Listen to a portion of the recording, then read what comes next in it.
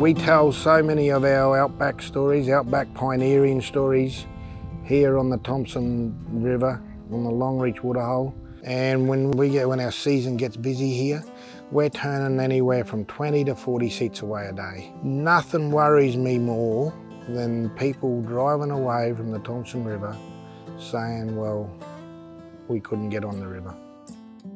So I had to go looking. We toyed with building a Yui, but it didn't tick the boxes for us. I mean, everything we own is back 100 years ago, you know, like from our Cobb & Co coaches to the paddle wheelers. And believe it or not, we found old grandfather vessel on the Murray River, prior to the Murray. We're going to bring it up overland on a truck. It's going to be the longest movement of a vessel of this size to happen. It'll become our second vessel, take our seat capacity up to over 140.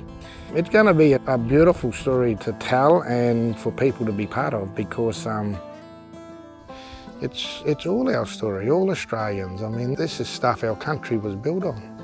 This is what we're all got to be proud of, and you know, that's what I just want to conserve, that history and conserve that. How many stories has that old boat got to tell?